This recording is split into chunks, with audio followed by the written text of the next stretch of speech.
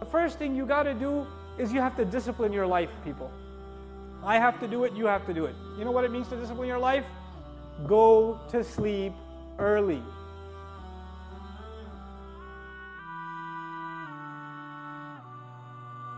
Pray Isha and go to sleep.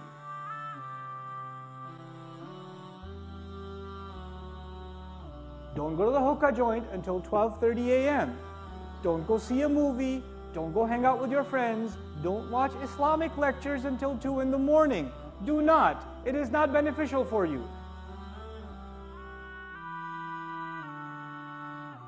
Pray Isha and go to sleep and wake up early.